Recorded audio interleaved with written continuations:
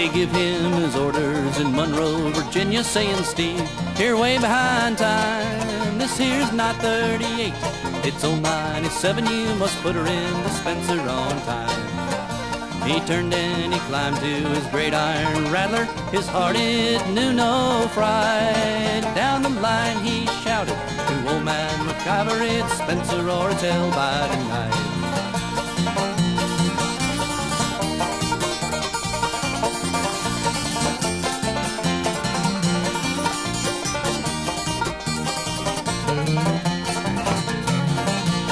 Turned and he said to his black greasy fireman, just shovel on a little more coal.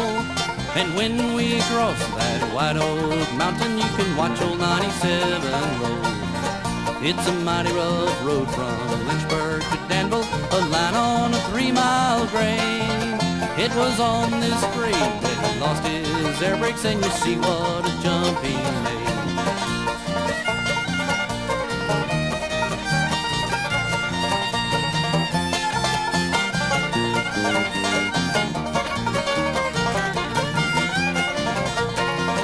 He was going down the grade, making 90 miles an hour. His whistle, it broke into a scream.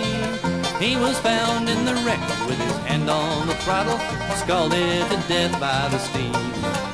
Now the news came down to Roanoke City, and this is what it said.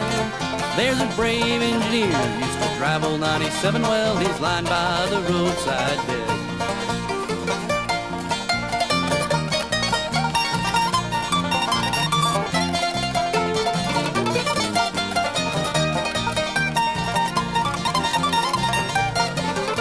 Now come all you ladies, you must take warning. From this time now and learn, never speak harsh words to a true loving husband. He may leave you and never return.